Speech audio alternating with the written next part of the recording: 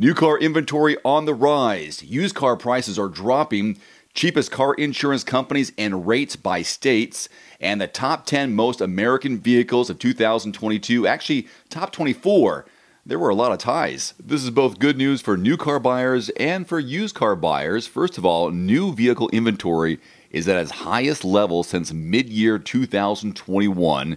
As prices continue to rise, that's the bad news, but the used car inventory and prices are both falling. So the data shows that new vehicle inventory has increased another 9.64%, basically 10%, since the start of October, while used vehicle inventory has declined 2.6%.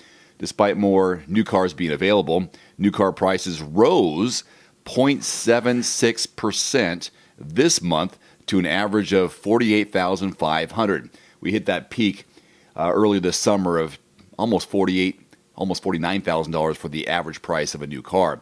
At the same time, used car inventory fell for the third straight month. So less used car inventory because people are taking up all the used cars out there.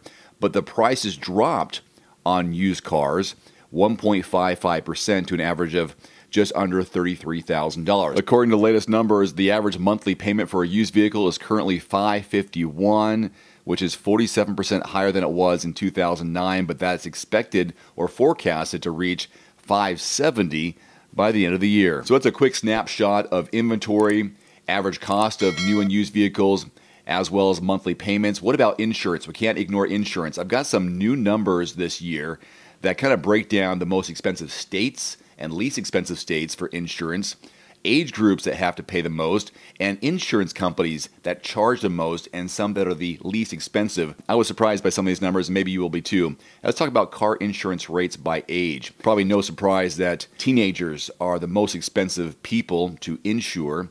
So premiums for 6 months for a 16 to 19-year-old driver, $22.86. Cost per month, $381. And you go down the list, and everything else is pretty reasonable.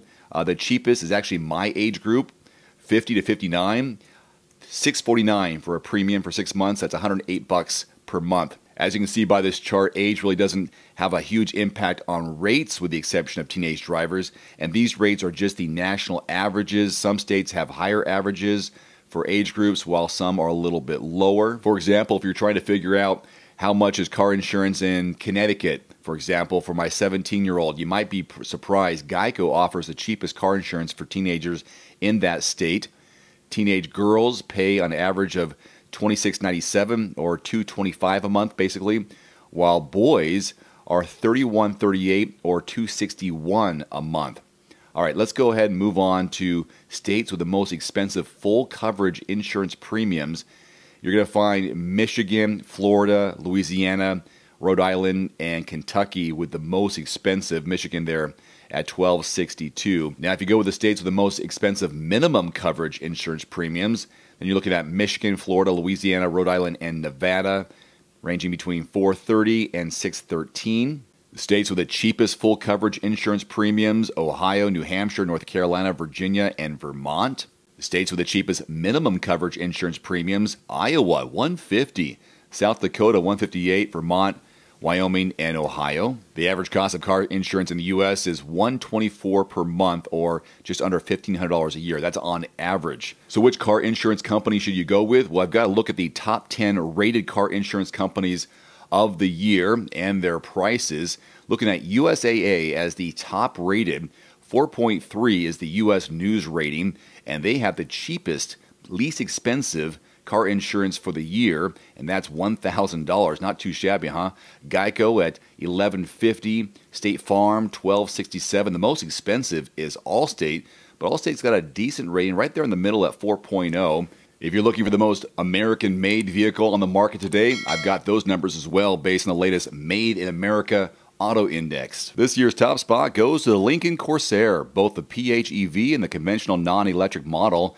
This represents a huge shift from its 44th rank last year, when it contained 25% U.S. Canadian content and a foreign-sourced engine. This year, it's made of 72% U.S. Canadian content and a U.S.-made engine. Last year's number one vehicle, the manual transmission-equipped Ford Mustang, dropped to number 22 as a result of changing to a Mexican-sourced transmission.